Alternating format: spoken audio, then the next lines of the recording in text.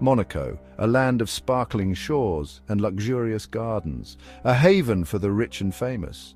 But hidden within this playground of luxury lies another world, a world teeming with life in miniature.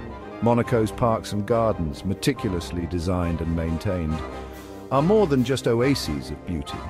They are vital ecosystems, home to a surprising diversity of insects.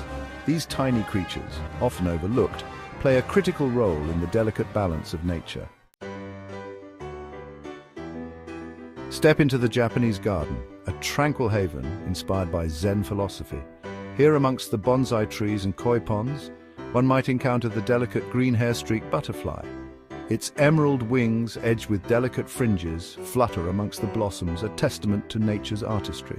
Venture into the exotic garden, perched on a clifftop with breathtaking views.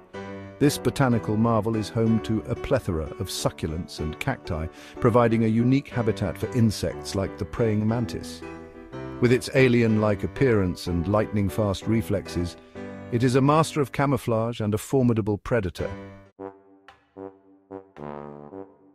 Each insect, no matter how small or insignificant it may seem, plays a vital role in the ecosystem. Take the humble bee, for instance. Buzzing from flower to flower in the rose garden, it acts as a crucial pollinator, ensuring the continuation of plant life. Then there are the decomposers, like the industrious ants that march in formation through Fontvieille Park. They break down organic matter, recycling nutrients back into the soil and maintaining the health of the ecosystem. The insects of Monaco's parks offer a glimpse into a hidden world, one teeming with beauty, wonder, and ecological significance.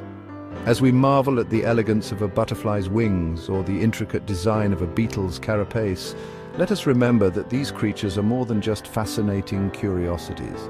They are integral threads in the fabric of life, and their conservation is paramount. By appreciating and protecting these tiny creatures, we safeguard not only the beauty of Monaco's gardens, but the health of our planet as well.